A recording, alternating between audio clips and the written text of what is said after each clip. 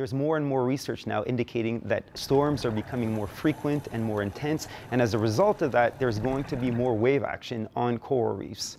And so that's why we're interested in looking at whether or not coral reef fish are able to adapt, to change their physiology and become more athletic in order to face these changing conditions on coral reefs. A few things influence how difficult it is for fish to move around in their environment. And one of those things, as you might imagine, is waves and water motion and flow and current. If you just think of the last time you were swimming in a river or swimming in the surf where there's lots of waves, it's obviously very difficult to move in those environments.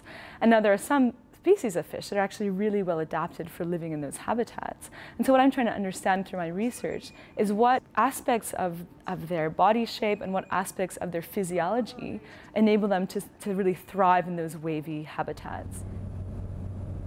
I do all my research up at Lizard Island, which is in the northern Great Barrier Reef. It's about 100 kilometers north of Cairns. So it's a mid-shelf reef that has, it's a great place to do this work because it has a range of different habitats right around it. So we have some areas that are very, very wavy and have lots of currents and lots of water motion, and there are fishes that are really sort of being tossed around in these very exposed habitats.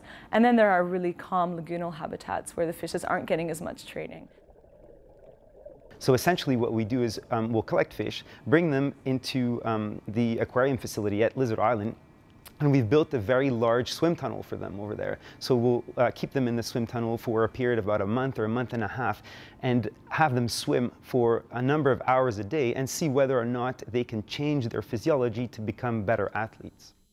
So one of the things we're interested in looking at is whether or not athleticism is very plastic, whether it can change quite rapidly. So not only are we trying to train fish for them to become better athletes, but we also want to see whether fish that are quite athletic, that we collect in the field, whether we can bring them into the lab, put them in a situation where they're not doing very much exercise, and then whether they become couch potatoes, essentially. And so far, our results tend to indicate that, yes, that's the case.